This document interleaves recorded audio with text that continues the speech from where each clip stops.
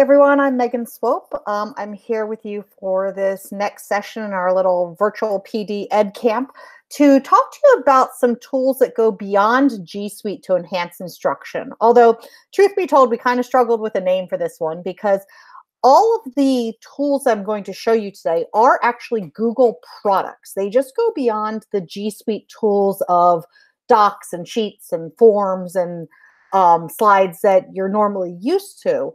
But these are all resources that are not only available, but are free and are fantastic to use with kids of a wide variety of ages. So if those of you who don't know me, just tell you a little bit about myself. I am a social studies teacher at Pennsbury West, and I've been there since 1999. Please don't do the math. But starting this fall, I was hired as the high school instructional technology coach, and I'm also a Google certified trainer. So these Google products are really near and dear to my heart. Just as a quick refresher about where you can find some resources that will be useful for you during this presentation and afterwards. You can go ahead and click here. Well, as I'm looking at this in the presentation, the link that I just showed you will be available in one of the resources. All of you are probably already on this Google Sheet calendar, if you will, that's on our distance learning website. This is how you got into the stream and or in to watch the recording. During the recording, we are here at our 3:00 p.m. on Thursday session. You can click this link to ask live questions during the presentation. If you are looking for a copy of the resource I'm going to use, which has links to all of these different Google websites I'm about to talk to you about, you can click here to make a copy of that resource for yourself. And you can also see the live question and answer set feedback coming through here where it says CQ&A. This is the Google response sheet that's coming from the live question. So if you're watching live, you can check this out for some answers. My partner in crime here, Sandy Kandravi, is helping to moderate this session. If you're watching this as a recording, this gives you a good idea of some questions that may have been asked during the recording. So with that being said, I'm going to jump back to my resource. All of the links I'm about to show you are also available on our digital learning tools website. These are all linked with links to the site with a little description of each one, and for some with some added links to help you learn more about each one. So I know that these appear in a slightly different order on our website, but I decided to sequence these today in order really from the most simple to the most complex, quite honestly. And again, these are tools that can be used for all ages. So one kind of fun resource for kids is this Google Autodraw website. Now, I will, full self-disclosure, I have absolutely no artistic talent. So my art teachers out there, I can use all the help I can get. But Autodraw is really a fun resource. And again, completely free. This little fast how-to kind of takes you into a little tutorial of this. But I'm just going to click here, Start Drawing. And it takes me to this blank canvas. Now, bear in mind, I am doing this with a mouse. I don't even have a stylus. So you add the mouse to my complete lack of artistic talent. But I'm going to start to draw. This is my version of trying to draw a boat. I know, pathetic, right? But look what's happening at the top. Google is using AI to be like, oh, you were trying to draw a boat. Yes, that looks a whole lot better than what I was attempting to draw. We can change colors. I can, maybe I want to draw sunshine up here. So I'm drawing a little scene. And yeah, look, Google's like, oh, look, yes, you want a sun. Yes, thank you, Google. That is what I was trying to draw. So like I said, this is a great website. It does all kinds of things. Maybe it thinks I was actually trying to draw a spider web or a snowflake or a different snowflake, as the case may be. But you can imagine how kids of all ages can have all kinds of fun with this. Like I said, I'm not going to go through every single one of these options over here. There's, we can change our drawing tip. You can add text. You can fill things. So if I want to fill that with yellow, now I have a more colorful boat. And the great thing about this, first of all, there's an undo button. The great thing about this is once you have this on your screen, the kids can do screenshots. They can insert this as an image wherever they would like. So this is a great tool for students to create some kind of somewhat self-created art for a project. So that's Google Autodraw. And I'm going to pause in between each one since I'm going to jump really from resource to resource here. Does anybody have any questions about Google Autodraw? By the way, before I even get to that, you can see I can change my paper size. So if I wanted to do it on that size piece of paper, I could. There was certainly the option to download this, to share this. When it talks about artists, there are all kinds of tools in here about whose drawings these really are and how Google got a hold of those. But like I said, just kind of a fun little tool there with Google Autodraw. So since it looks like there are not any questions about that, the next one I'm going to go to is Experiments with Google. And Experiments with Google is another really fun resource. Again, these are all free. These are constantly being updated here. But this is a place where you kind of want to just go and play. And a lot of these experiments, if you will, are things that are really cross-curricular. They're taking things like art and music, for instance, and looking at connections to science and math. So let's go into some of our art and culture experiments. And you can start to see what some of these experiments are, the dawn of art, beyond scrolls and screens. So let's just pick one of these and look at the overview. And truth be told, I have certainly not gone through every single one of these on my own. There's so many of these, and this is kind of a big, this would be a great resource for kids to say, hey, go play around with this and click on some things. This is looking at Japanese scrolls, looking at the detail in those Japanese scrolls, thanks to machine learning. So you're starting to really see some of these ancient scrolls, and as I'm reading through here, it's giving me, really that intense detail. So if I click Launch Experiment, it takes me into this fantastic resource. I can skip the little introduction here. It's letting me zoom in. It's letting me see detailed scenes from these specific Japanese scrolls. I can click here. I can see another tree. Look at these other things that we've uncovered here. So it's saying, okay, well, there's an animal. Well, show me the animal in here. And it's moving around. It's very interactive. And like I said, these experiments, these are not necessarily things where the students are having to type in answers, so to speak. There's no right or wrong path. It's all about exploring and finding something new and seeing how music and art can be engaged with in a slightly different way. You can search these experiments. So if I come back over here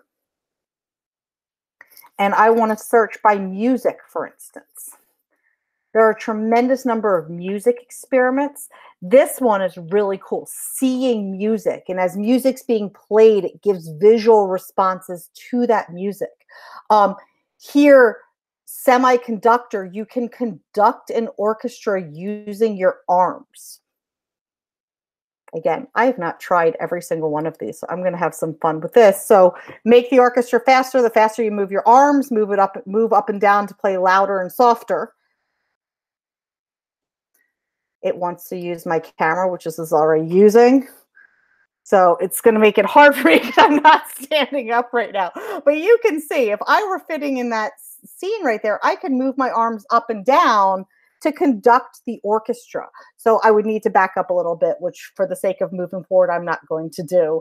But you can see that there are a ton of these experiments through Experiments with Google that are constantly changing, and I definitely encourage you to take a look at those. Another great resource, also with a lot of connections to our art world, is the Google Arts and Culture website. The Google Arts and Culture website has a tremendous repository of artwork from around the world, both contemporary and historical. You can explore various places. So we can go, for instance, to the Eiffel Tower in France. And now all of a sudden I'm on that observation deck because, quite frankly, I'm getting tired of looking at the inside of my house this week. So this is a great way to start to look. If I just go all the way around, I can look up. There's the Eiffel Tower. We can see where I am. Google Arts and Culture has virtual tours of some of the most famous museums from around the world. If I click Explore, we can explore videos. We can explore high definition artwork. We can tour famous sites and landmarks.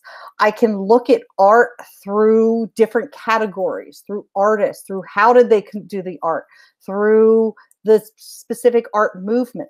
I can look by color. So if I'm feeling in a red mood today, I can look at art that has red in it. So again, Google Arts and Culture is a tremendous resource. This is something that can be used with students of all levels, whether it's taking a kindergartner on a virtual field trip or having your AP art history students at the high school start to look at some detailed artwork. As you can see, these art examples are from a wide variety of artistic eras, styles, and so forth and so on. Again, if we click the menu over here, we can again see Explore. We can look at collections. You can look at this through themes. You notice there's a link to the Google Art Experiments, and you can search by any number of search functions. So if I want to look historical events, if I'm looking at this through the lens of a history teacher and I want to look at World War I artwork, many pieces of which will be photographs, I can look at an historical event through the lens of art, whether that's propaganda, whether that's painting, whether that's photograph, depending upon the historical time. So again, a fantastic resource there with Google Arts and Culture. Any questions about either Google Arts and Culture or Google Experiments?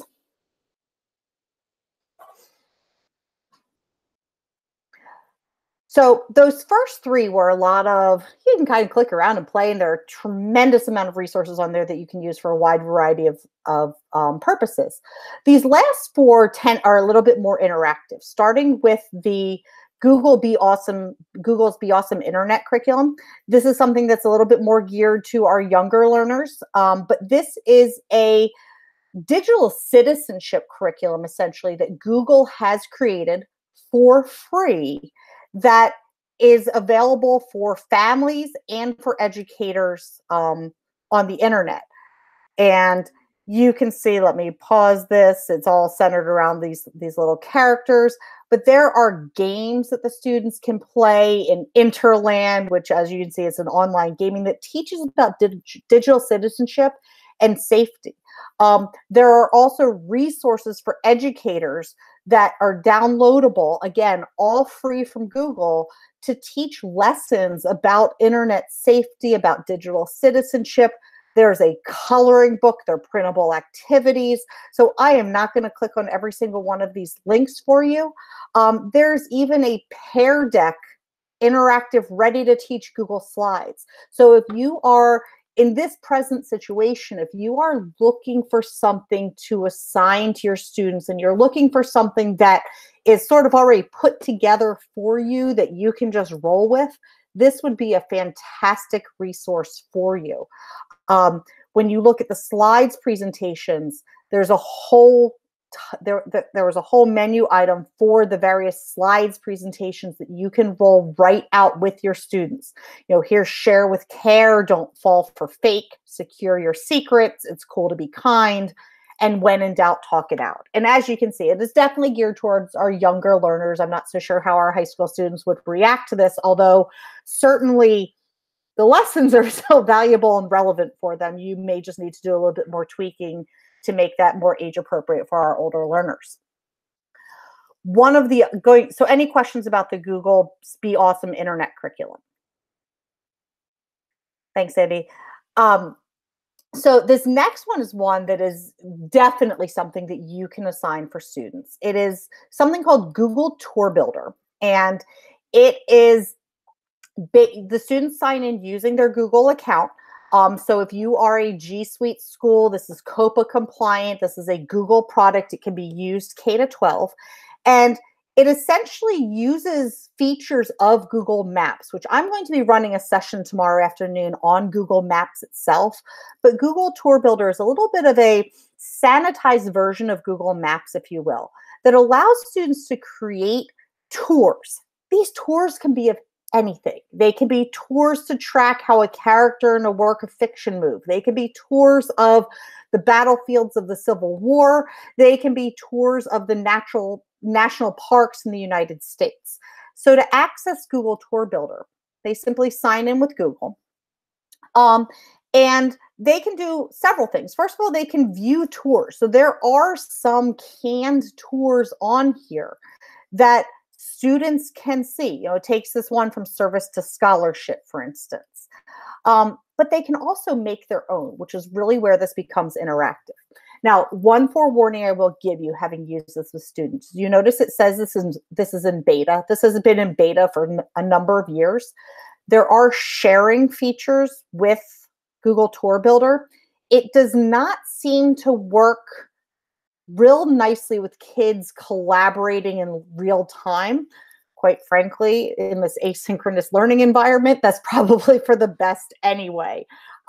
So what I've had to do when I use this in class is if I have students work in groups, the students just have to have one person who's responsible for really managing the tour itself, whereas the others can contribute through ideas, by sharing Google Docs, etc. You'll also notice up here, by the way, it also talks about how they can do a very similar project in Google Earth, which is a little bit more 3D. I'm going to take you here, though, to create a tour. And it's going to ask you to give your tour a name. So since I've been stuck in my house, let's talk about some vacation spots. And the author's name, you know, here we have Mrs. Swope. Obviously, it defaulted to that because I've done this with students. And I'm going to click Create. And this is where we get to the hub of what Google Tour Builder is all about. And you will very quickly start to see this is very user-friendly. So it starts with an introduction. It asks me, do I want to select an introduction picture?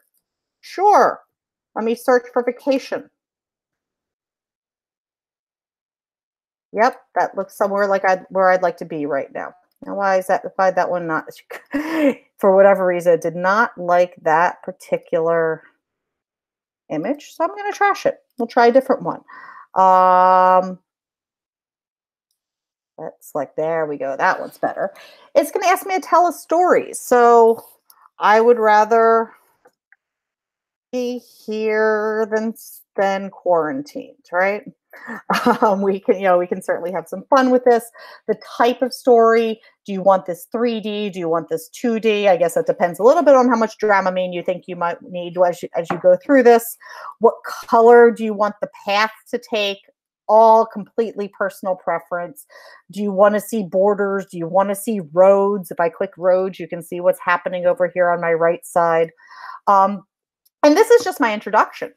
So now I'm going to start to take you on a tour of places I'd like to go. And you'll see how this is super easy. I can add a location, one of two places. I can either just drop a pin. So, all right, maybe I want to go to Washington, D.C. I dropped a place mark there. So I'm going to click add to my tour. And I'm going to name this, and I'm going to say Washington, D.C. I can add up to 25 pictures of places that I might want to go in Washington, D.C. So let's take a look. I can add YouTube videos. I can add my pictures. I'm going to just come over here and search for images. And let's say, let's just add Washington, D.C. And let's see, I'm going to hold down my shift key and I'm going to select a bunch of these. And I know I'm just randomly clicking right now. But you notice it added a bunch of pictures. I can add start days and times. So I'm building a tour here. The kid, I've done this with kids building historical tours to trace the route historical leaders have taken. I can add descriptions of this. So let's go to the Smithsonian and Capitol building, etc. Okay. I can change the icon. So if I don't want it to be a pin, maybe I want this to be an airplane for whatever reason. Again, I'm just spitballing here a little bit. And this is all adding itself over there. The other way I can add a location is I can actually type a location. Because let's face it, I would much rather be there than Washington, D.C. right now. So rather than dropping the pin, I just type the location. It can be a city. It can be a street address. I could add a building in there if I wanted to. And I'm going to click add to the tour. Again, you can kind of see, the same basic features here. When I'm done, I can click done editing. And I can now, if I go back to my introduction, view my little tour. And I went a little too quickly. Sorry about that. So you'll notice that as I go back to Washington, D.C., it zooms in. I can actually control, by the way, how much that zooms in over here on this map. I did not show you that. I could have done that back in Honolulu as well. And in fact, if I decide, you know what, I need to do that because I want my viewer to really see Washington. So I want my viewer to zoom in on, oh goodness, where did I land there? I want my viewer to zoom in. Let's go right here to the Washington Monument. And I'm going to put my little guy, tag man here. He's going to be right here at the base of the Washington Monument. And I want to lock this view. This is what I want my viewer to see. So now if I click done editing, you can see if I go back to Washington, D.C., I'm now right here at the base of the Washington Monument. This can easily be shared. Again, you can add collaborators. It is a little clunky with that, but the easiest thing to do is for students to then click share, copy and paste this URL, which they could submit to you on Google Classroom as a link. So one of the last things that is important about Google Tour Builder, if the students are turning this into you notice right here under the share button, it says who can access this, and it says private. What I encourage the students to do is to click change and change that so anyone with the link can view. Because otherwise, if they do submit this to you on Google Classroom, it will say that you don't have editing access to that. It's a very simple fix, and the kids just have to go in and click share and change that to anyone with a link can view. But like I said, I've had a lot of success with students using this on Google Classroom. Any questions about Tour Builder?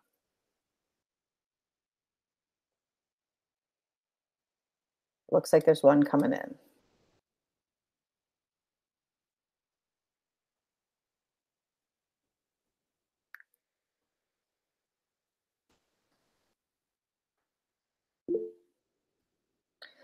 Do we think that, yes, I absolutely think this would be a great use for 3rd or 4th grade students doing a tour across the country in social studies. I am a social studies teacher. I definitely think they could do this. What I would probably advise doing if I were using this with students and you're teaching asynchronously, I would probably screencastify myself making one of these on my own. So log into Tour Builder by yourself. You don't have to do the entire tour, but show them how to use a couple of those features. And that way you can share the screencast with them and they can better see how to do this. But I 100% believe that 3rd and 4th grade students could do this. I think maybe some of our primary students, kindergarten, 1st grade would struggle a little bit with this, but 100% I think a 3rd and 4th grade student can do this because I've seen my own kids work with things like this through elementary school. The last 2 things I'm going to show you, and I know we're starting to run out of time, are great examples of kind of like canned lessons. They're also places where not only can I direct you here for student interests, but some of you may look at this and say, hey, wow, I can learn something. The Google Applied Digital Skills Program is a tremendous platform to teach students not just how to use digital skills, but how they can use these digital skills in real life. So you'll see when you get here, there is a sign in, first of all. Again, it's all Google. You use your Google password. But before I even sign in, just to show you what some of the things are that are available, teachers can actually make classrooms here within the Google Applied Digital Skills Program. As I start to scroll down to the different lessons, in fact, let me just go up to the top here. I'm going to click lessons because I think this is one of the easiest places to see the resources. You can see the filters here. This is not something that would necessarily be appropriate for our youngest learners. Late elementary school, I think your third, fourth, fifth graders can handle this, definitely middle schoolers, high schoolers. And you notice there are adult learners here also. It also lets you sort by digital tool, which I find that might be somewhat limiting. Although if you are trying to teach students how to use a specific tool, or if you want to learn how to use a specific tool, like calendar, for instance, you can check that off. But you can also look by topic. So what am I trying to teach my students how to do? For instance, study skills and organization. These are pre-made lessons. You notice the time length. So given some of our parameters this week, if you're a high school teacher, depending on what you're doing, this could be 2 days worth of your lessons. How to evaluate the credibility of online sources, how to organize your time with the digital agenda, how to build healthy digital habits. Some of our study and organization classes at the high school have started to use these to really help build a skill set amongst the students. If I start to look at college and career readiness, let's create a resume. Let's learn how to organize college information, but we're going to do that with Google Sheets. Let's start to, there's a whole lot about G Suite certification. Let's learn how to get a new job. So we're talking like super practical uses and super practical lessons that the students can use. If I click on one of these, let's go to create a resume in Google Docs. It is self-directing. If I click start, it's going to walk me through, and this lady is going to start talking here in a minute here. It's going to walk me through a prescribed lesson here for creating a resume in Google Docs. If you also notice over here, the shared work, as I mentioned earlier, as a teacher, you can actually create a hub on applied digital skills. It is all COPA compliant for all grade levels because it's within G Suite, and it works with Google Classroom.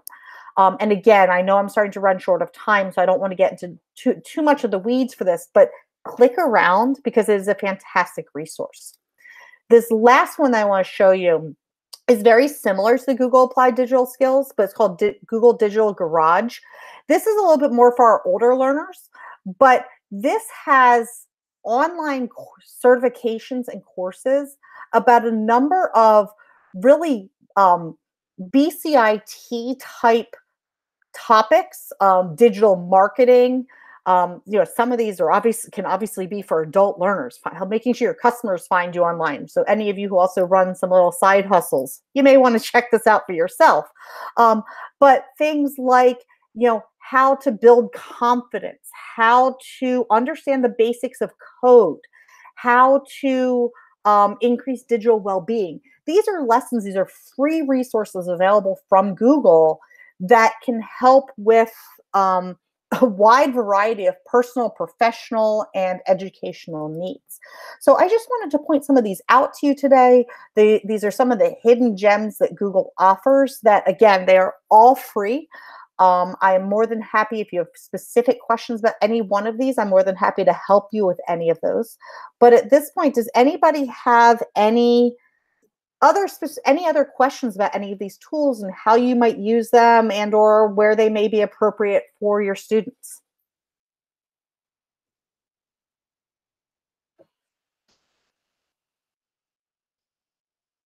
If not, have a great afternoon. Please feel free to reach out if you have any questions about any of these. Swope at pensburysd.org. And I hope to see you at another session later in the day or tomorrow. Take care.